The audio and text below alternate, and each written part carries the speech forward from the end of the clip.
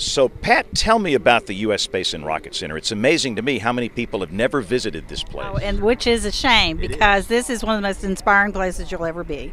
This is the heart of Alabama space program, which a lot of people say, why is all this here? And the reason why all of this is here is because in 1950, the missile team came to Huntsville to build missiles. The space race started. We moved from missiles to rockets, and we eventually, right here from Huntsville, Alabama, built a rocket that put Americans on the moon. I think a lot of people don't realize that Alabama had such a big role in building this big Saturn V rocket. By the way, how big is this thing? That is 363 feet tall, and if you have to go all the way up to that very tippity top above that silver part up there to get to your astronauts. So the rest of that is all fuel.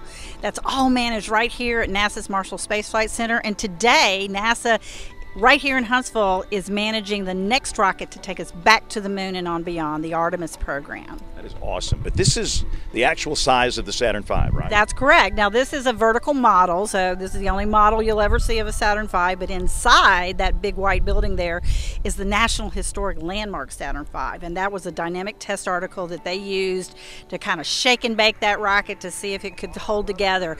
And when they launched all five, when they tested all five of those F1 engines at the base of that rocket, it felt like an earthquake as far away as Birmingham. Wow.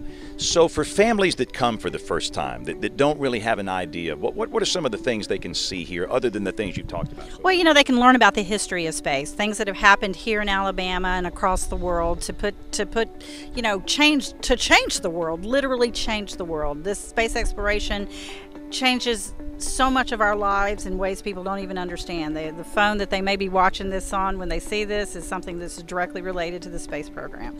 So they can learn about that, but they can also find out what's going on right now, how people are living and working on the International Space Station, and where we're going next. We're going back to the moon and all the things and the exciting things that are involved with that. You got a lot of hands-on exhibits here, which is cool.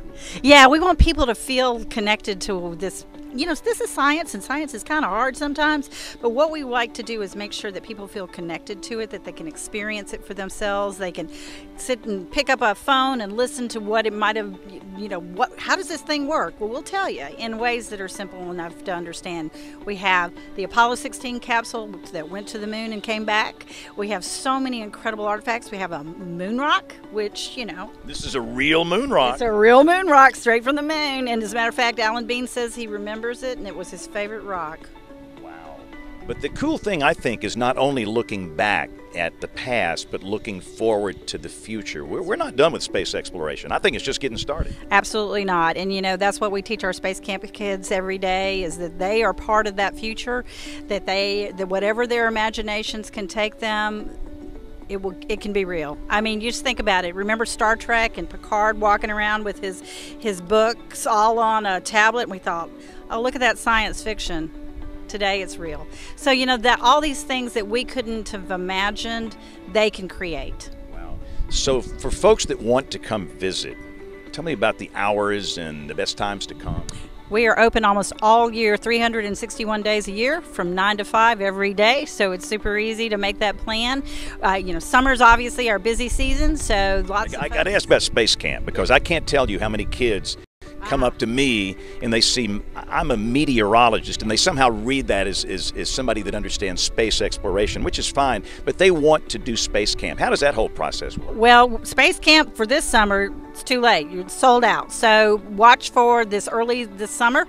We will sell out quickly because this program is in high demand. We will have more than 40,000 kids coming through our program this year. Where do they come from? Everywhere. We have had kids who've come from almost 150 countries every year, all 50 states, usually 70 to 80 countries a year who come through this program. It's really extraordinary. We are teaching these kids to believe in themselves, to work as a member of a team, to think critically, and to change the world. I think it's important, and nothing wrong with athletics, that's great, but you don't have to be an athlete to be successful. You're going to go do pros doing something, and there's some kids that have this intrinsic fascination with science and numbers, and I think this is a bonanza for these kids, don't you think? Well, absolutely, because these are the kids that may not, school may be a little a sort of an odd place for them. Their interests may not be something that their next door, the kid sitting next to them is going to understand. They come here and they find their tribe. They find the people who think the way they do, who think what they know is cool, and it really is affirmation for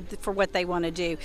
Lots of meteorologists work in space exploration because you can't launch without knowing what the weather is, and that's one of the things we teach them is no matter what your interest is, there's a place if you're fascinated by space.